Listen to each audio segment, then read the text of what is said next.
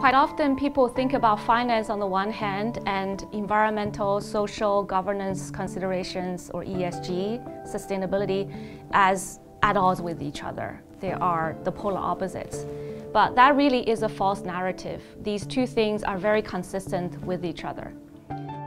For example, when companies use the value creation lens to analyze their operations, leaders are able to design production processes that use less inputs, resources, and energy. Now, this improves companies' financial performance because it improves the return on invested capital.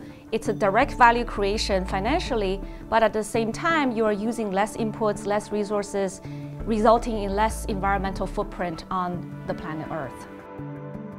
At the same time, when firms engage with ESG and sustainability initiatives, investors are willing to fund these initiatives and companies at a lower cost of capital, which then again directly feeds into higher value creation.